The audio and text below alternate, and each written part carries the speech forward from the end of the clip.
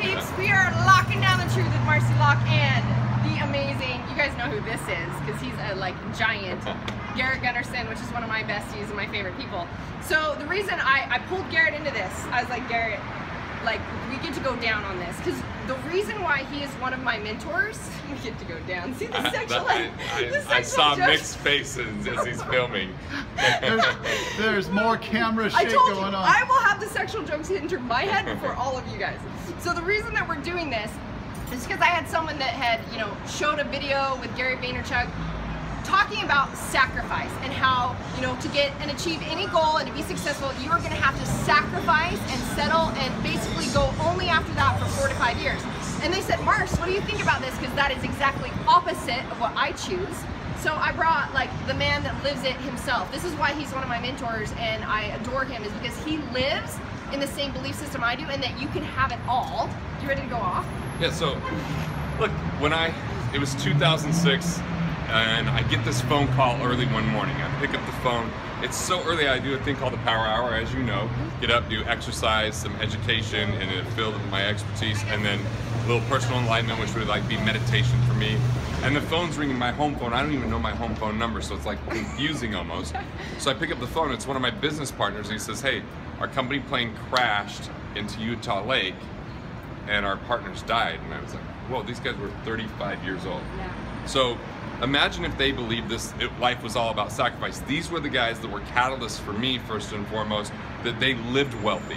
They were prepared for their financial future, but they took care of themselves today. They took time off. And the bigger the vision you have, the more time you need to take away to relax, to rejuvenate, because you're your greatest asset, not a stock, not a bond, not even your business. And so if you get worn down, which when they died, I actually abandoned those principles for 4 months. I gained 22 pounds, I got so exhausted, and my wife and I were driving, and we had all the things that looked like wealth, because we're driving in our Bentley, going to Thanksgiving dinner 2 hours away, and you know what? She just turns to me and she's telling me, hey, you're an extraordinary radio show host, an extraordinary speaker, extraordinary businessman.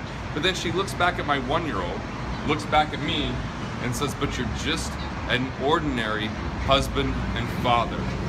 And what had happened is I had adopted this belief that you can't have it all, that you had to have these trade-offs. You couldn't be amazing at business and be healthy and at the same time be a good husband and father and go on family trips, because when you're away from your business. But what I found was when I was away, my business had a chance to mature, people had a chance to own what they did, and I wasn't just delegating tasks, I was letting people own their roles and kind of really grow into what they were doing. And so for 4 months I kind of faded until my wife has this conversation that confronts me. Yep. And then what happened was I said, I'm gonna shut everything down as far as no email, no taking phone calls. I'm just telling my whole team, figure it out, I need to take a break, I need to spend time with my family. Yep. So what happens is all of a sudden I'm spending time with my son, I'm spending time with my wife. I start getting this energy, right? Yep. And all of a sudden something I've been working on for 2 years, which was my book, Killing Sacred Cows, I'd only got 72 pages in because I was too busy, yep, was my story. All of a sudden they go to bed, I still was vibrant with energy because I was recharged. And I wrote the thing in 30 days. And from that, I hit this kind of portal to genius where all of a sudden I was like, I feel revived, renewed, I'm taking care of myself. I built out a program, Freedom Fast Track, from December of 06 to April of 07. I presented at a program called Strategic Coach, where I showed people at lunch what I had built, and they said, would that take you 8, 9 years? I'm like, it took me 4 months. Yep. Why? Because a different energy vibration, yes. And it wasn't about being perfectly balanced, it was about being present and being in depth. So all of a sudden I could be an extraordinary husband, I could be an extraordinary father, I could be great at business, because I gave up this belief that you can't have it all. Yep. I thought that was just bullshit personal development speak from stage, and because that was my belief, then I lived into that thinking it was all about sacrifice and hard work. But you know, I had to think back, what if my partners had said it's all about sacrifice? Yeah. But Les, when he died, just a month before, said, I love my life. I can't imagine it being any better. We'd have team retreats. He'd be throwing water balloons at the team. They'd be up talking all night. They'd be just having the time of their life. He was always goofing around. He went and bought the car that he loved, drove it fast. They'd take vacations to Hawaii. They would get a photographer to take him on the beach. And at first, when I was young, I'd be like, that's a waste of money.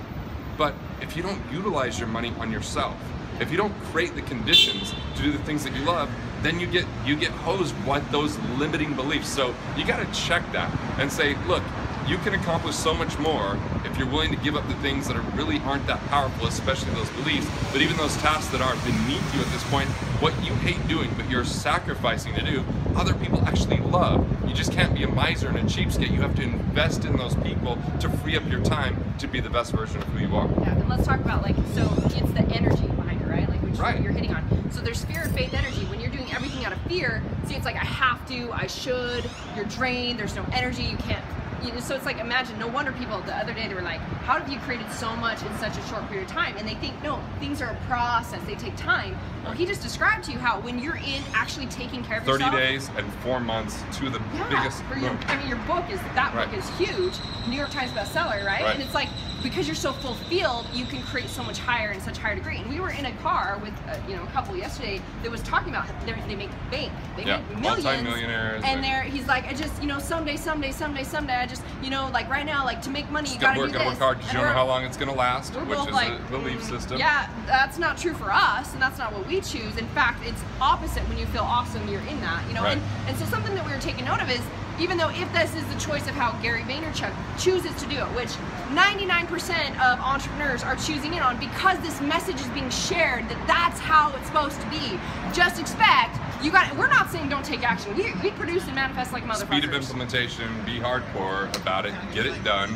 But also, like, think about it, if you planned a vacation, a trip that was this dream trip, you would get really strategic about what you're going to do and not do leading up to that. Yeah. And the problem is, everybody thinks they have to do things they don't have to do anymore.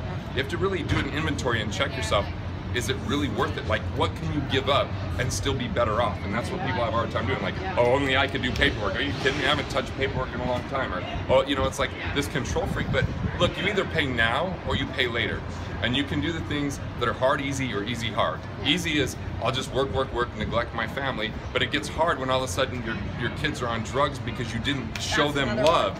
Or because they don't feel connected to you, they don't feel worthy, and all of a sudden you're trying to win that back, or you're trying to handle that when it's hard and you're in rehab and you're spending all this money on it and you're starting to feel all this guilt. Like, you shouldn't be guilty when you're doing one thing and not doing the other. It's about, what do you want to do? We're talking about how entrepreneurs, it's like in the 90 percentile of their children end up abusing drugs or alcohol and using something outside because they're seeking so desperately that connection. Hence why both of us, we do date nights with our kids, and you do date night with your wife, etc.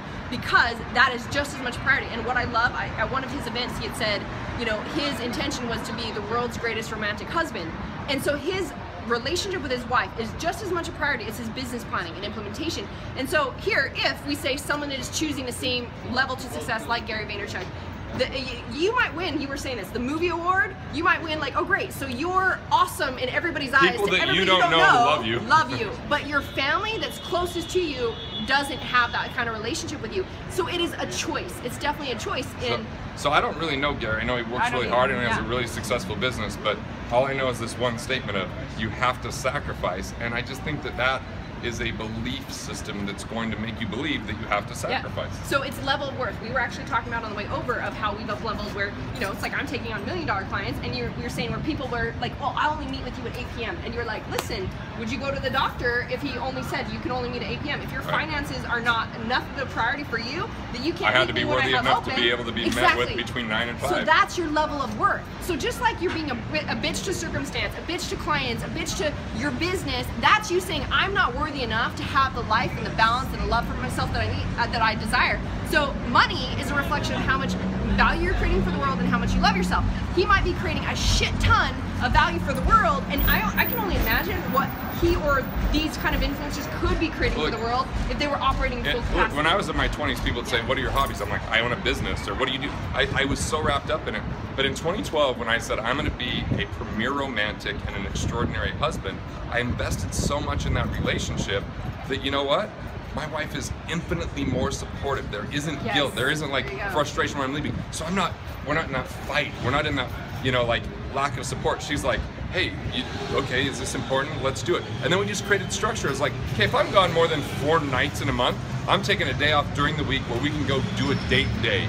If I'm, gone more than a certain amount of time, we're gonna do an extra time with the kids because my kids start acting differently when I don't spend time with them. They don't feel as important if I'm not present with them. So it's an investment in people, it's an investment in relationships, an investment in experiences, and it's harmony. There is no such thing as balance. Right now, I'm out of town, not around my family, but when I fly home early tomorrow, I'm gonna make sure I'm present with them. We're gonna do something killer. I've already got a great date night planned with my wife tomorrow, and then on Sunday I'm taking the kids to a Six Flags type thing that is close to us, and we're just gonna have a great day. So it's about that depth, it's about that focus, it's about that presence, but at the same time, I always have something cool to look forward to with my family. So they know sometimes there's busy times, but it's like, okay, my wife and I have a killer New York trip planned, you know, with the kids. We've got this thing Sunday that's planned. So I always have something on the books. Yeah. Right? You're taking your son, I'm taking my oldest son, and we're going to, you know, Jim and Brian's board meetings in Florida where we're going to be surfing and then hanging out with our kids to really bond with them. And you know, there's Colombia. Right. And so there's like there's all these kind of cool things that can be done. It's just a matter of what you want to create. I know that I believed with a limiting mindset in the past, or a limited mindset, because that's how I lived until I was confronted, fortunately, by my wife, that she had the courage to tell me that I was ordinary. And I said, that's right, why am I extraordinary in these other areas? And all I did was extract in those areas. I said, why am I being extraordinary in business right now? Well, I'm reading books, I have mentors, I do weekly meetings, I have a clear vision, I spend time with other people who are great in business. I'm like, well, who am I spending time with that are amazing in their marriage? What books am I reading to have a great marriage? What people am I paying to help me integrate a better system to be an extraordinary husband? Like, I just started doing the very same things, and guess what happened? You apply the same thing with your body, you apply your same thing with everything. So again, it's a choice. Yeah, and we all have our own formula, we have our own system of success and our own values, but we don't have to settle. But if our whole vision is survival, that's our best case scenario. If our vision is extraordinary, depth, having it all, then guess what shows up in our life? It's just because that's what we set out to do. You were using a lot of like quotes on work equals exhaustion and this and that, and just like, you know, it goes on and on and on. If anything, what we wanted to present for you guys is two people who are living it in a different way. That, like, you know, Garrett is highly amazing, successful, you know, sharing so much value for the world, and it does not come at the cost of other areas of his life. And the more, so it's choice. So when you come down to that and you believe, okay, so I would love that. How do I learn from the people that do that to allow me to have that and experience success being all aspects of your life? Yep, and I just look at this, like, I'm definitely not perfect, but it's always progress, and it's always work, but it's course correction instead of force correction. Bankruptcy is a force correction because we ignore what's going on in the world, or we have a lack of vision, or we don't know, you know, our problems become bigger than our vision. Or divorce can be a forced correction. So I'm constantly going, okay, can I make small adjustments along the way as I'm iterating, rather than, oh shit, it hit the fan, I didn't think about that, I didn't create that in my life because I believed in sacrifice and delaying and deferring. And then you're dead. Yeah, and then you're dead. Like my partners, I felt so much more ease knowing that one of their widows said, I feel like we've lived a lifetime in the last 18 months. You know, I mean, it's like you just have a different piece. And then one of my partners that died said this, he said, it's not how long you're here, it's what you do while you're here. And how profound for him. If I die tomorrow, my life is awesome. Yeah, and that's the kind of life you want to live. So you got a couple people saying, it's choice, choose it. This is Marci Locke and Garrett Gunderson reminding you, power choice is yours, choose your best life. Fuck.